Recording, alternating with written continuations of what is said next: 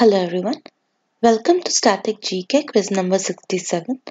This video is aimed to help you with your central and state government job examinations.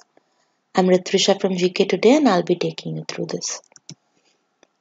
Which among the following is a correct feature of the perpetual bond? Perpetual bonds do not have any maturity dates and hence are perpetual. Since they never redeem, such debt instruments give the issuers the comfort that equity capital offers in their capital base. Hence, treated as equity by issuers, particularly the banks.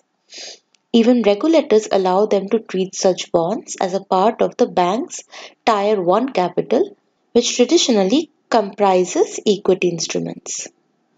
But on the flip side, unlike equity, they have to be serviced perpetually by way of paying interest to subscribers of such bond. Where is the headquarters of the Northeast Zone Cultural Center located? There are 7 zonal cultural centers functioning as autonomous bodies under the Ministry of Culture. They were set up in 1985 to 1986. A provision of Rs 2,159 lakhs was made for them in 2009 and 10. The 7 centers and their headquarters are as follows. North Central Zone Cultural Center is Allahabad. North Zone Cultural Center is Patiala. West Zone Cultural Center is Udaipur. Northeast Zone Cultural Center is Dimapur.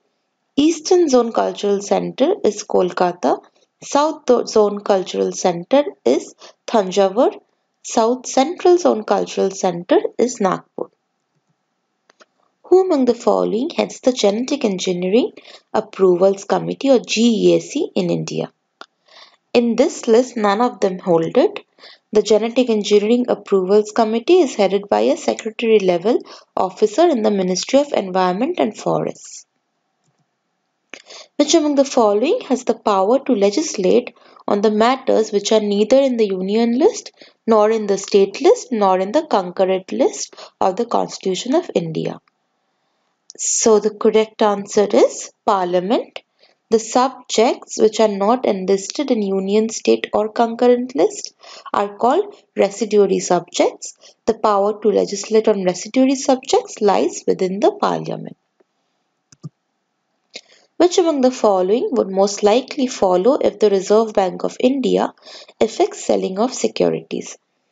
In such cases, the most likely outcome is the cash resources at the disposal of the commercial banks will get diminished.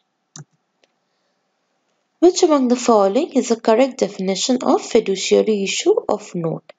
The fiduciary issue is a part of the issue of notes and coins that is not backed by gold. All notes today are fiduciary. So the correct answer is the issue of currency notes without metallic backing.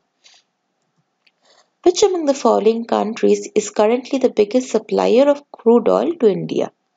The correct answer is Saudi Arabia.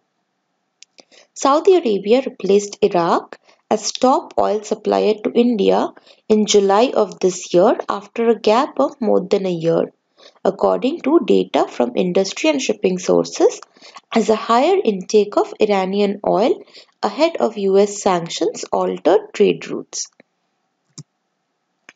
The goods which are collectively consumed by the community are called public goods.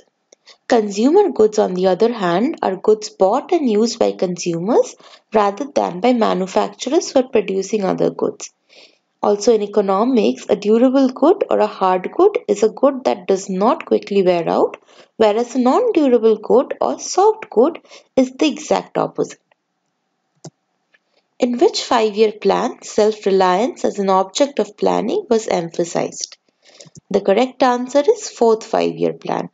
So this plan was in action between 1969 and 1974.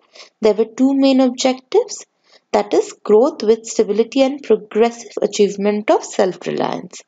During this plan, the slogan of Garibi Hatao was given during the 1971 elections by Indira Gandhi.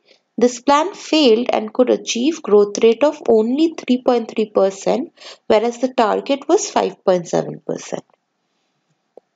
The portion of total deposits of a commercial bank which it has to keep with itself in form of liquid assets is called statutory liquidity ratio, whereas the cash reserve ratio refers to a certain percentage of total deposits the commercial banks are required to maintain in the form of cash reserve with the central bank. In India's case, that's RBI. Statutory liquidity ratio is the Indian government term for the reserve requirement that the commercial banks in India are required to maintain in the form of cash, gold reserves, and government approved securities before providing credit to the customers. That's all for today's quiz. Until the next video, goodbye.